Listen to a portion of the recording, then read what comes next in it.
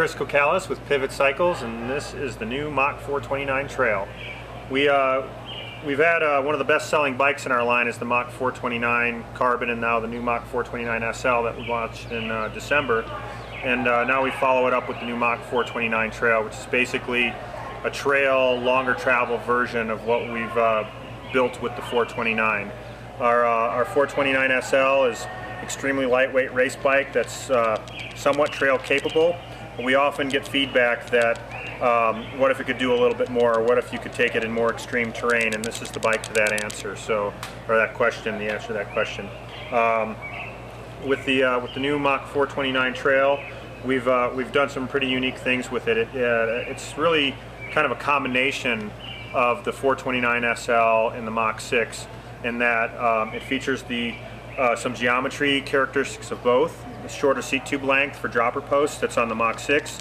It's got a new new mid-travel linkage design that's influenced by the Mach 6 and the same lower link as the Mach 6, which allows us to design a bike that's really tuned more for trail use. So it still pedals with that fast crispness of the 429 SL, but as you get deeper into the travel, it's got that more bottomless feel that the Mach 6 is famous for.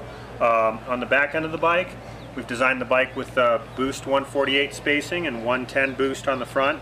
The Boost 148 on the rear allowed us to shorten the chainstays a little bit and also increase tire clearance. So it can fit up to the widest 2.4 29er tires on the market. What it also does is allows this bike to be 27.5 plus compatible. So you can run it with like a WTD 2.8 with 35 millimeter rims. That fits really nice in this bike as well. So it really adds to the versatility.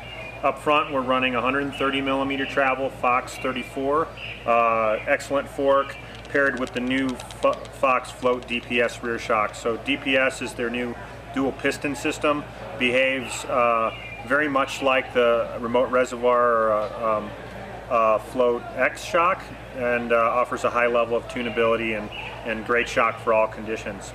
So basically from front to back, the bike is all brand new. It's not a new rear triangle on an existing front end. It's an all new ground up bike. And with that, a couple of things that we've done is with this category, we wanted to build a more value oriented bike. So we've compared to the 429 SL, this uses more standard modulus materials, but some larger diameter tubes to keep the stiffness up. Frame weight is 5.9 pounds. So still very, very light in the trail bike category. It has external routing along the down tube, and then internal routing through the chain stays, and for the internal dropper post routing as well. The end result is we get a very high performance all around trail bike frame at a pretty greatly reduced price from where the 429 SL and Mach 6 sit. Those bikes are both at $29.99.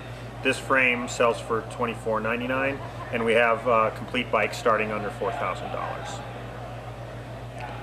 The new Mach 429 Trail will start to ship second week in July.